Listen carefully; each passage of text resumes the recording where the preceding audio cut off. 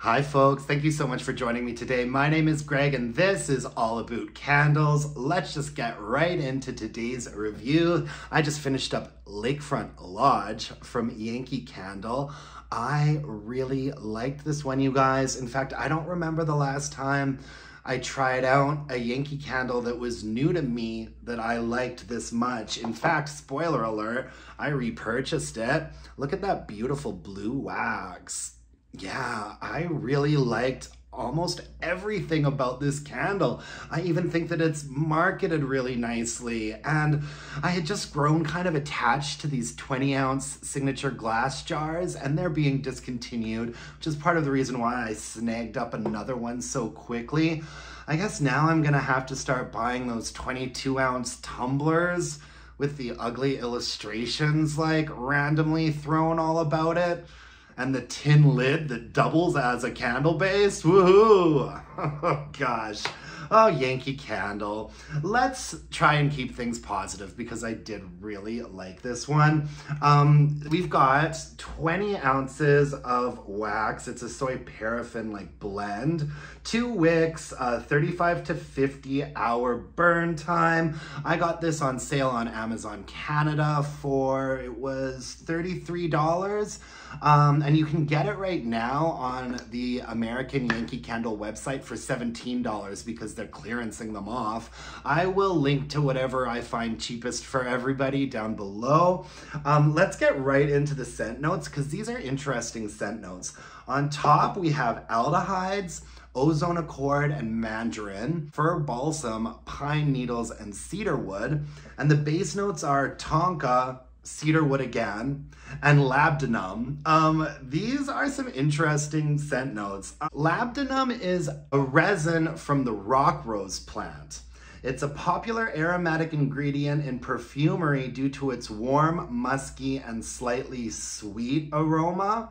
So yeah, that's a scent note that you don't hear of every day. And one of the top notes is aldehydes, which I believe is actually like the technical term for the chemical compound that is used in perfumery for like an ozone-y situation, right? Like something very salty, ozone-y. It's a very top, high fragrance.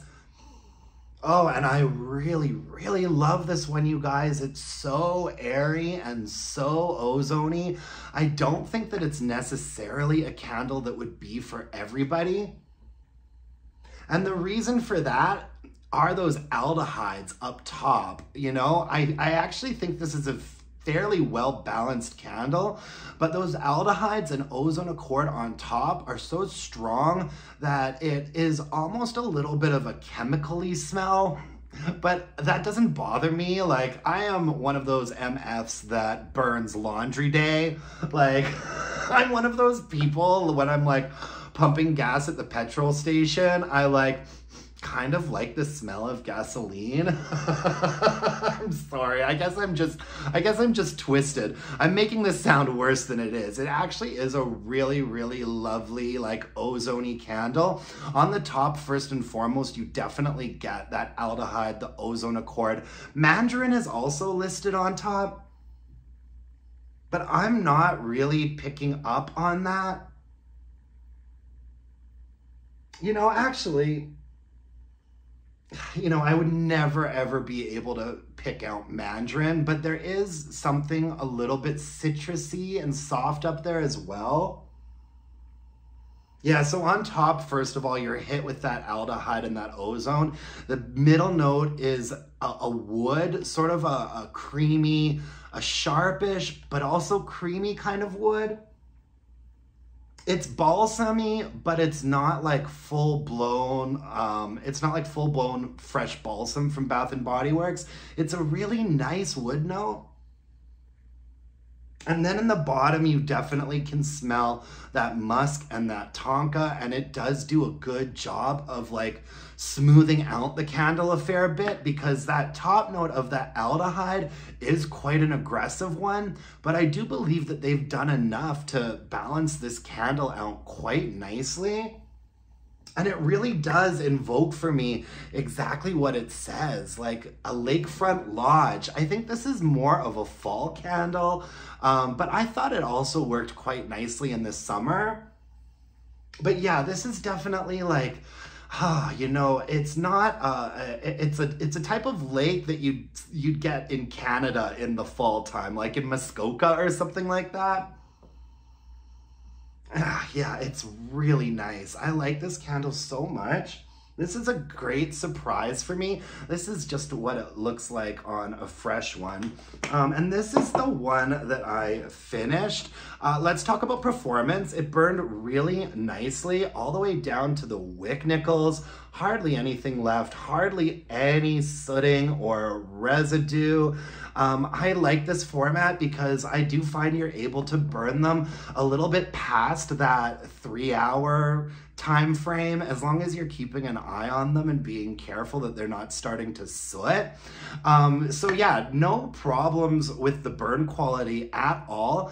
The first couple of burns I thought were quite weak, and I am finding that with these signature jar candles, the first couple burns are kind of just like the prologue to the candle. You know what I mean?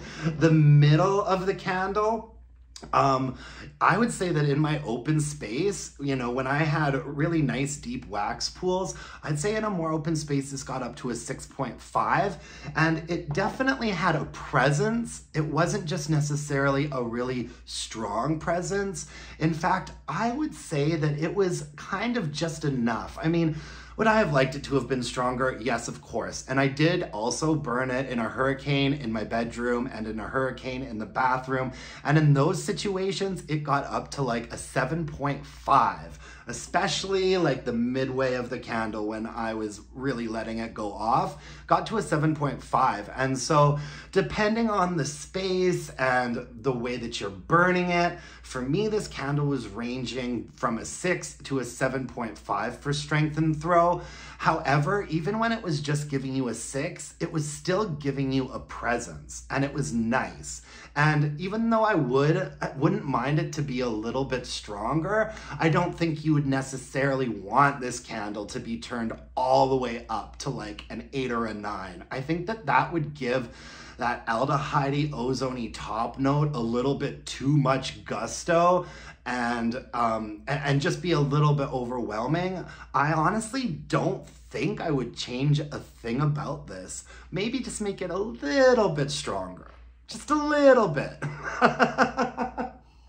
Yeah, I really like this one. Obviously, it's a repurchase for me, and I would recommend it. I would recommend it, you know, as long as this sounds like the type of candle that you are into. If you are not necessarily super familiar with really ozone-y candles, I would recommend, you know, if you're in the States, going into a store and smelling it before you buy it, because I can see that top note being a bit chemically might turn some people off. But for me, I just found it really lovely in a slightly abrasive way, if that makes any sense. Just like really like salty air and wood and earth and musk. It was nice. I really like this one. And I'm really glad that I did repurchase another one. I'm probably gonna save it for, well, actually I might burn it this fall, or I might save it for next late summer. Who knows? We'll see what I get up to. Yeah, no, Lakefront Lodge by Yankee Candle. I consider this a success, and it makes me so happy to say that because I have not been able to post great reviews about Yankee Candle for a while now. But I enjoyed this one quite a bit. Check it out. How is everyone doing today? Oof, it is hot up here in Calgary. In fact, all of Canada, for the most part, is experiencing quite a heat wave right now. I think today we got up to like 34, 35 degrees, which is, in Fahrenheit, that would probably be about 102, 105 degrees-ish, I think.